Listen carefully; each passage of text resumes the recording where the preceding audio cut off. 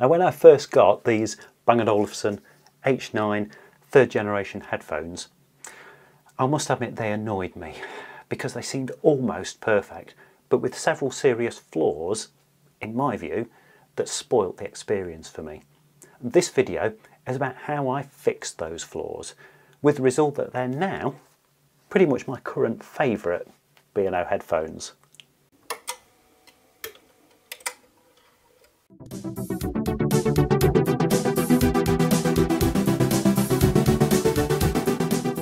I'm Steve from Sounds Heavenly. My day job is helping people to connect and get the best from their Bang & Olufsen products, but I'm also a lifelong B&O owner and collector.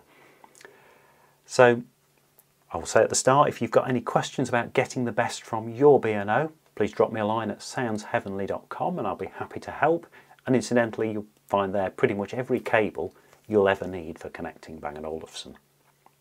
With that in mind, I think you know what the first suggestion will be that I'm going to make, and that is connect your headphones with a cable. It does have to be said, these are great Bluetooth headphones, but Bluetooth is not the last word in sound quality or reliability. A fairly basic and cheap cable is included with these headphones, but it's not something that I would be happy to use myself. A simple upgrade, this cable that I'm going to suggest from my website costs less than 5% of the value of the headphones when they were new, less than 20 British pounds, and you can get a really good quality braided cable with metal plugs and gold connectors that brings out the best sound of the headphones and gets them working reliably. There's no issue of Bluetooth dropping out, of losing sound when they go out of range. They just work and they just sound good. And the second hack, again, is equally simple. Whether you use the headphones wired or wireless, download the Bang & Olufsen app. It's free of charge on iOS and Android phones, and it allows you, once you've linked the headphones to your phone on Bluetooth, to tweak and customize the sound. And that's essential because if these were bought new, they will default to the optimal sound profile, which I think is not optimal. And if they're pre-owned or ex-demonstration when you get them, the situation could be even worse because they will remain in the sound setting that the last user decided they wanted. Now, I would recommend that you try the neutral sound profile in the B&O app. It does what it says on the tin. It is a lovely, even and clear sound which gives all frequencies at a nice even level for pleasant listening for any type of music, movies or spoken word podcasts. So really can't recommend that highly enough. Get the B&O app, try the neutral setting, and you can further tweak the sound using the tone options in the app if you wish. So these first two hacks are nice and simple, and I think will give a benefit to everyone who uses these headphones. The following three come with a caveat, and they are your mileage may vary. I hope that they will be as useful to some viewers as they have been to me, but to some people they will not help at all. So if that's the case, I apologise in advance. Please don't worry, please don't complain in the comments. These are not intended to work for everyone. But if they work for you, please let me know. And I'll give you a little bit of quick background to the third hack. I was a child in 1980s Britain where a common sight on the roads was the Austin Allegro. A car which bizarrely was more aerodynamic driving backwards than forwards. So what's the link to the H9 headphones? Well, astute viewers will see I was actually wearing these backwards originally, because inside the ear cup, if I give this a little twist anti-clockwise about the distance from 12 to 11 on a clock face, you will see that in the middle of the ear cup is a little bar which sticks out by a few millimeters and holds itself out over the middle of the loudspeaker. For most people this won't be a problem, but if, like me, you have strange shaped ears, which don't worry I won't bore you with a close-up of, then this actually sticks right into the ridge in the middle of my ear. The solution is shockingly simple. Just turn the headphones around, and they are supremely comfortable when worn backwards. Now, yes, I know that reverses the left and right sound channels, and so please don't complain in the comments. I'm going to explain what I did to resolve that. But just as a child, when I had my first pair of shoes and they were marked with a big L and an R, these ear cups are also similarly marked. The headphone manual says that they're not exchangeable, but they actually are on the 3rd generation H9s. You can simply give them a little twist anti-clockwise, remove them and swap them over. So if you find the headphones to be comfortable, ignore this hack. This is only for people who, like me, find them uncomfortable when worn the right way around. So I have unclipped the ear cups and swapped them over, and I now wear them happily in reverse. For casual listening from my phone, I don't worry about that. I just let the sound be swapped.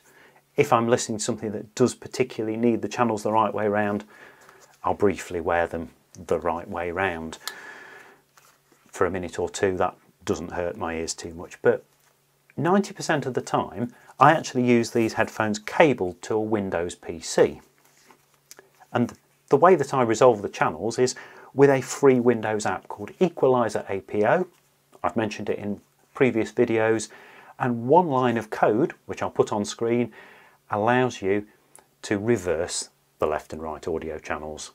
So the headphones will then work as normal, but worn comfortably back to front. So the 4th hack comes from what I consider to be the greatest asset of the H9s.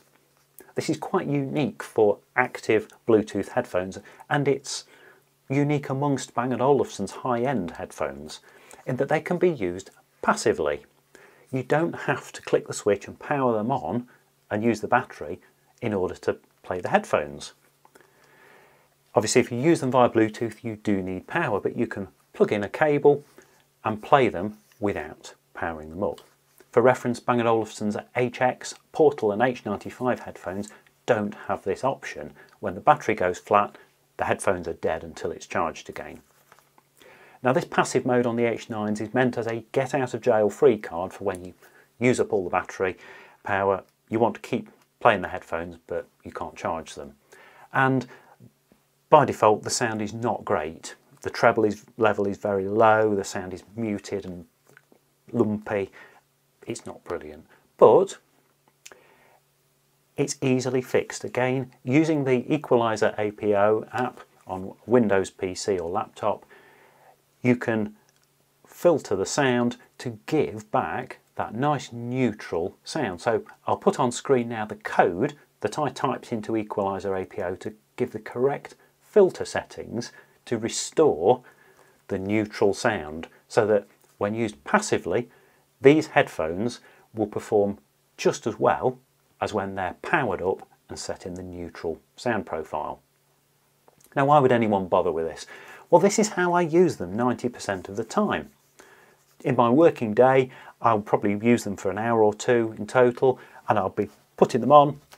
I'll listen to a video with diagnostics from a customer, maybe for 30 seconds, take them off again, carry on with something else. I'll put them on again.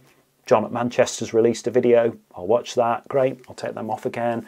I'll put them back on again for a quick call and then take them off. And then I'll Skype, so I'll take them off again. And if I were to be clicking them on and off every couple of minutes, I think I'd wear that switch out within a few weeks. Sure, I can set them to have standby mode and become inactive after 15 minutes without being used, but I'd end up with a flat battery very quickly. And for me, the convenience of headphones is always that fact of being able to just put them on and use them, not having to go fiddle around and find a switch every time. So by entering the code into Equalizer APO, I can use these with the PC with no messing about. They just give perfect sound. And on the odd occasion, maybe 10% of the time I want to travel somewhere and plug them into my phone, I can switch them on and use them in active mode and use the noise cancelling. Now the final hack is a further development of this. So when I recently tried out Bang & Olufsen's flagship H95 headphones, I made a frequency response measurement of the way they performed in their optimal sound setting.